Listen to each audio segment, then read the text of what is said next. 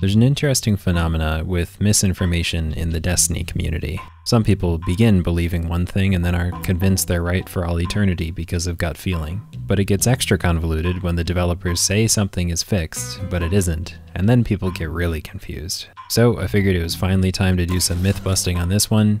Yes, barrel length does still boost range in Destiny.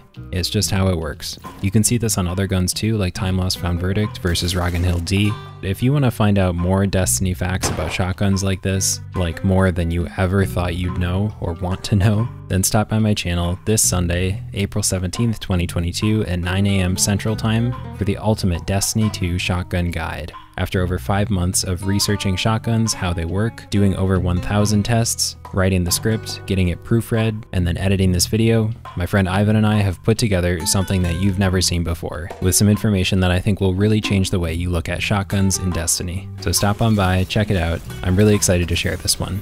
Once this one is posted, I'm taking a little vacation from YouTube because this has utterly exhausted me and I really need a break. But I'll be back. I just need a breather. Alright, that's all. Catch you later.